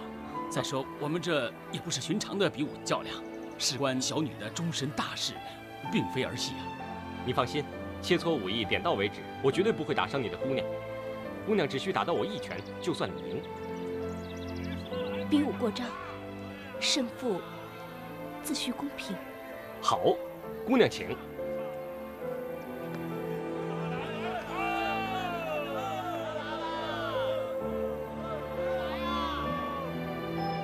请。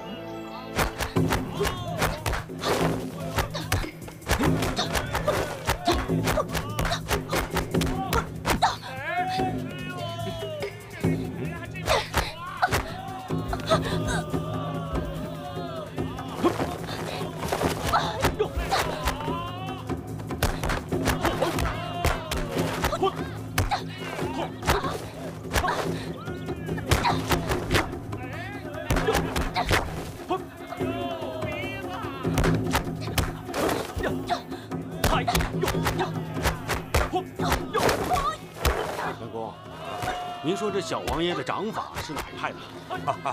老弟，这是考教你老哥。哎，小王爷的掌法是全真派的。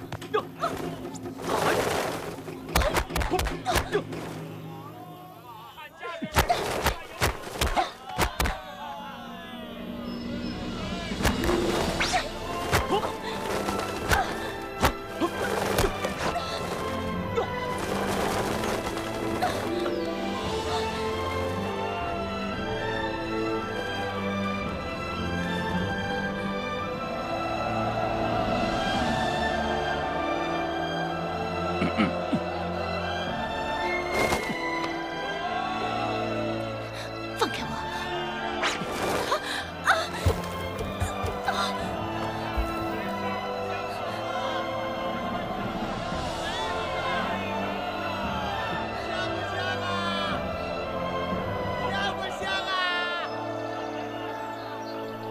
公子胜了，请问公子尊姓大名啊？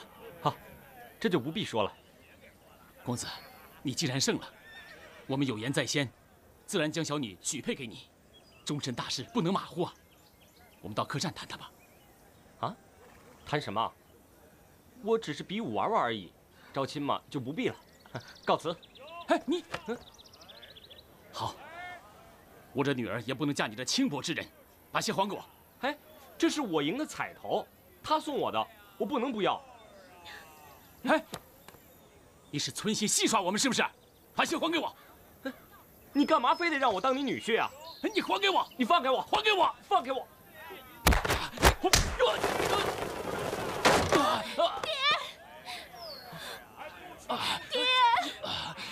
爹！你这个畜生！出手这么狠毒！爹！你这么做不对。那要怎么做才对啊？你既然赢了这位姑娘，你就应该娶了她才是啊！我要是不娶呢？那不是写着比武招亲的吗？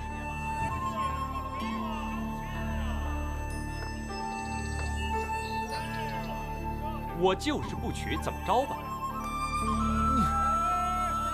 你不能走！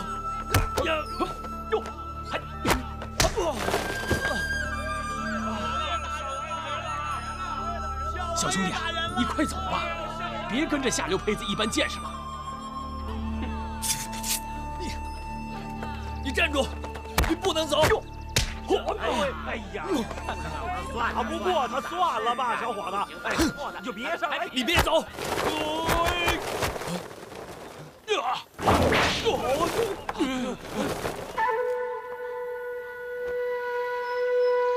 足下可是千手人屠彭连虎彭寨主，贫道这厢有礼了。道长可是人称铁脚仙的玉阳子王真人嘛？贫道正是王楚一，真人什么的却不敢当。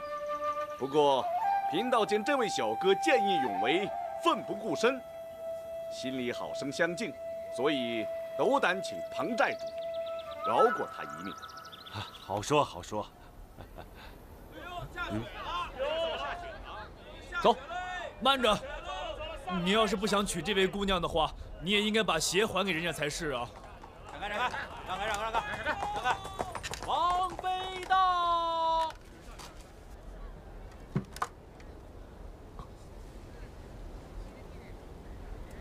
谁让你们告诉我娘的？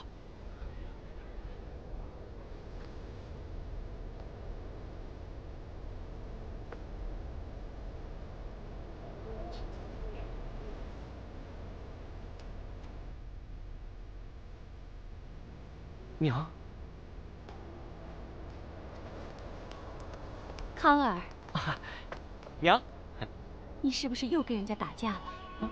没有啊，他们比武招亲，我来凑个热闹，没事儿。没事就好，你也不多穿点衣服。好。走，跟娘回去吧。好。娘，上轿吧。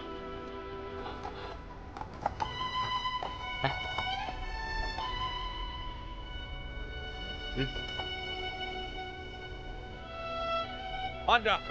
啊？你是谁？你师傅又是谁？我叫完颜康，我师傅的名字，他不让我说。我早知道你是邱师兄的弟子，师兄怎么会收了一个你这样的徒弟？你师傅在教你之前说什么来着？道长认的家师必然是长辈，晚辈请道长到舍下也好恭临教义。喂，你不能走啊！你这亲事怎么办啊？啊？我什么亲事啊？道长，一问赵王子便知。哎，怎么会这样啊？真是的，怎么会有这种人呢？小兄弟，哦，前辈，多谢前辈刚才。小兄弟，不必多礼。走，咱们到那边聊聊。好。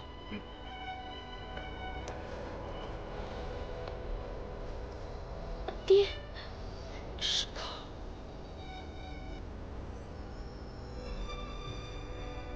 是他。爹。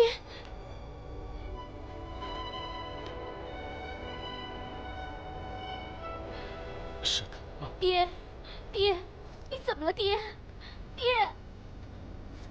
齐若。爹，你怎么了？齐若。爹，你怎么了？爹。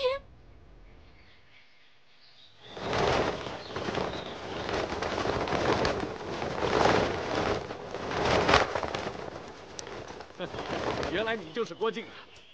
你的内功根基不错。你师傅是谁啊？哦，弟子的授业恩师是江南七侠，还有全真教马玉马道长也曾经教过弟子2年的内功，还有轻功。难怪，原来大师兄已经教过你功夫了。那我还有什么顾虑呢？听说邱师兄收了一个姓杨的弟子，不知他功夫如何，说是要在嘉兴与你比武。我怕邱师兄争强斗胜惹出事来，所以先行出来四处找你。找我？你说比武，比什么武啊？既然你师父尚未言明，我也不便多说。不过你放心，有我在，绝不会让你吃亏的。好啊。跟你比武的那个什么完颜康，他是我师兄长春子丘处机的弟子，啊，你知道吗？这个弟子可真的是不知道，弟子刚才多有冒犯，还望道长多多见谅才是啊。哎呀，你侠义心肠，我很是喜欢，我怎么能怪你呢？不过这个事儿甚是奇怪呀，我师兄怎么会收一个金人做徒弟？这个人轻狂妄为，以后我一定让师兄重重责罚于他。如果他肯娶那个姑娘的话，我看道长就不必责罚他了吧？你真是个好孩子，你太忠厚了。哦，从小我娘和我师傅们都这么说我的，他们还说我笨呢。你真是个好孩子，咱们去看看穆家妇女怎么样？好啊，走吧。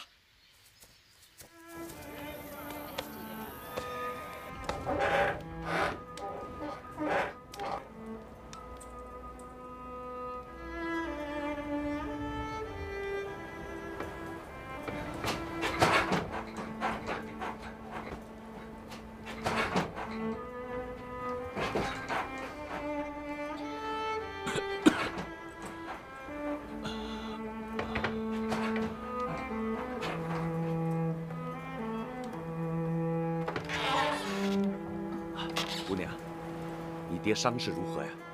是啊，我爹一回来就高热不退，刚才请了位郎中扎了银针，现在好多了，只是一阵阵的说胡话。让我来给你爹看看。哦，你们先请，外面挺冷的，快点进来吧。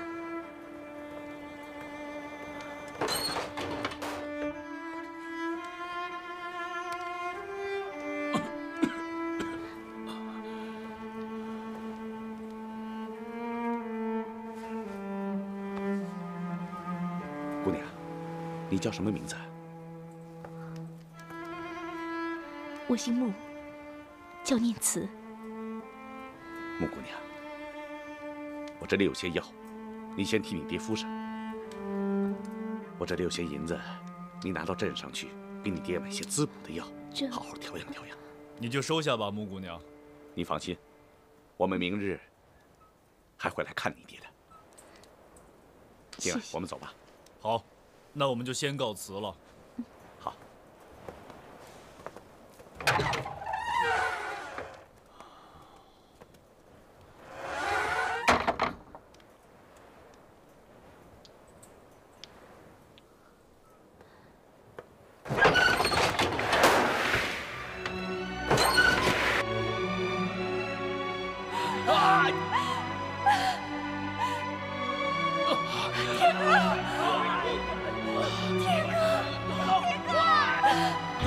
心若，心若，快走，快走！爹，杀！怎么了？爹，你怎么了？爹。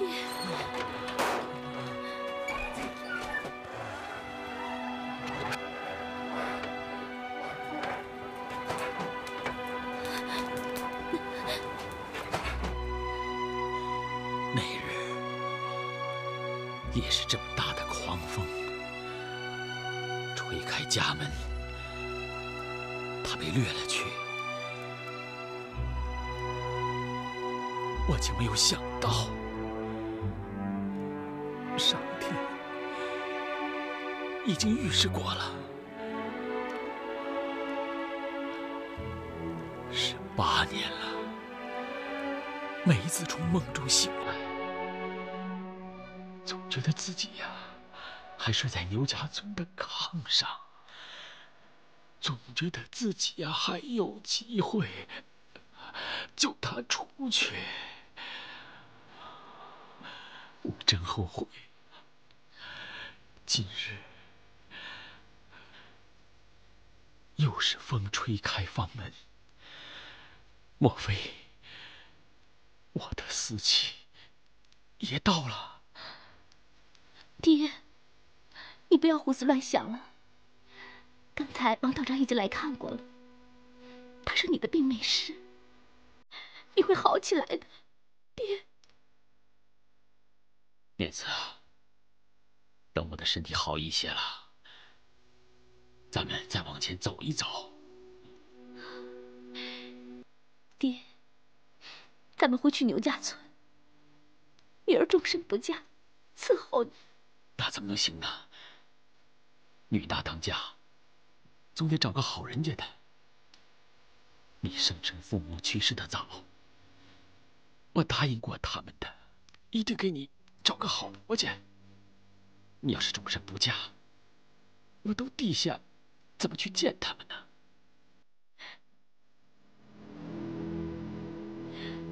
女儿如负平移吧。碰到谁就是谁。这件事，爹就不要再说。念慈，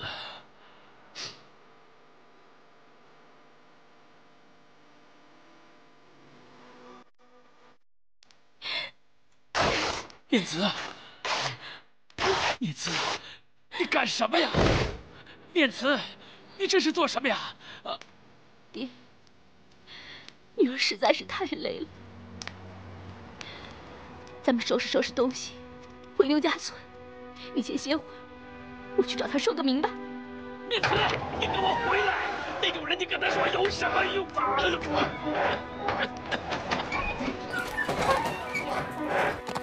就。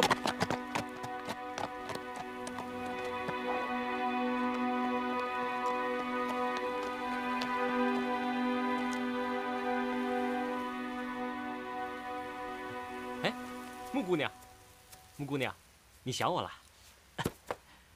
你不要误会，我找你来是有些话想问清楚。好，有什么话你就直说吧。为什么你要侮辱我和我爹，还把我爹伤得那么重？既然你无心，就不应该上台来比武。姑娘，你先别动怒。其实我也是有难言之隐的。姑娘在大街上摆下擂台，如果我不去，难道让你落在那些粗人手里吗？你也知道，我身为王爵世子，不能不顾及身份，总不能在大街上就结了姻缘吧？不但辱没了身份，也辱没了穆姑娘啊！你是小王爷，我是平民百姓，可是你也不应该轻言调笑，更不该伤了我爹呀！你爹爹逼得太紧，我一时失手，绝不是故意的。可是我爹他……哎，穆姑娘，伤了你爹爹，我其实挺后悔的。后来我还被我娘骂了一顿呢。你爹爹他怎么样？好些了吗？王道长给了我爹一些药，略好些了。王道长，王处一，你们现在跟王处一在一起啊？念慈，爹，跟他这种人，还有什么话可说的？爹，你怎么来了？穆老英雄，你好些了吗？混账东西！你又想欺负我女儿啊？你休想！爹，他是来认错的。听他认什么错？我们走，走。爹，你没事吧？过来，小王爷，你们跟着他们，把他们请到王府里去。是。等等，打听一下王处一的住处。是。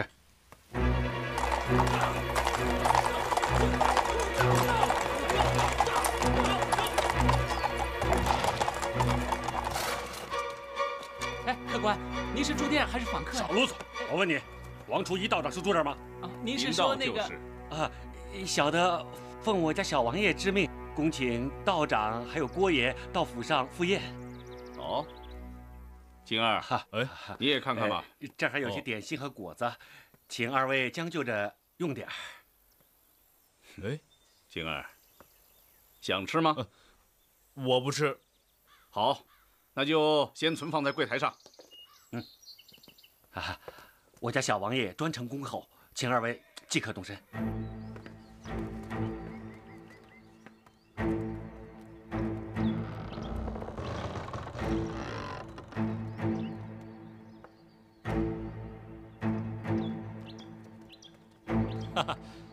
道长和郭兄降临，这乃三生有幸，请，请，请。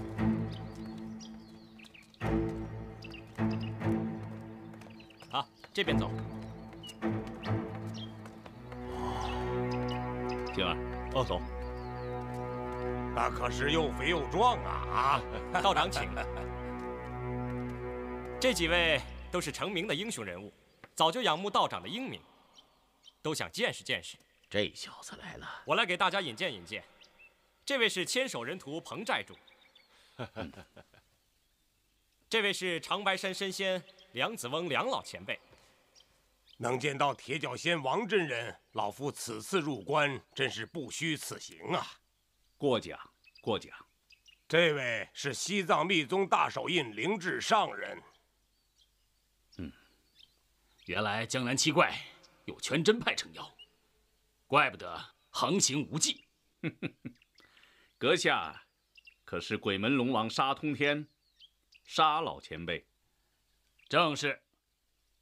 你认识我？沙老前辈的大名，贫道向来仰慕的紧呐。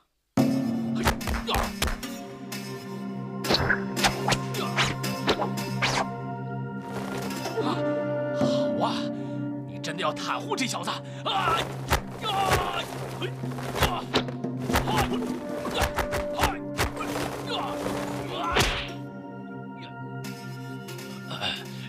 沙老前辈，何必跟小孩子斗气呢？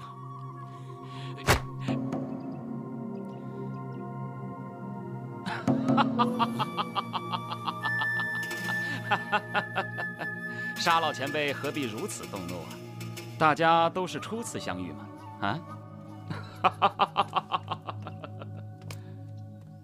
这位就是白驼山的少主欧阳公子，诸位也是第一次相见吧？本该早几天来到中都的，耽搁了几天，迟到了，恕罪，恕罪。好，各位请坐，请坐。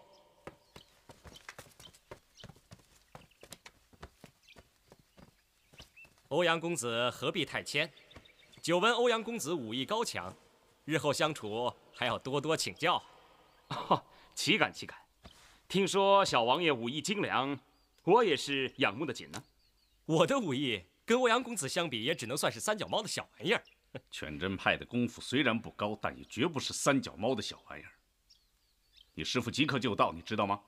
啊，我师傅就在这儿，道长要见他吗？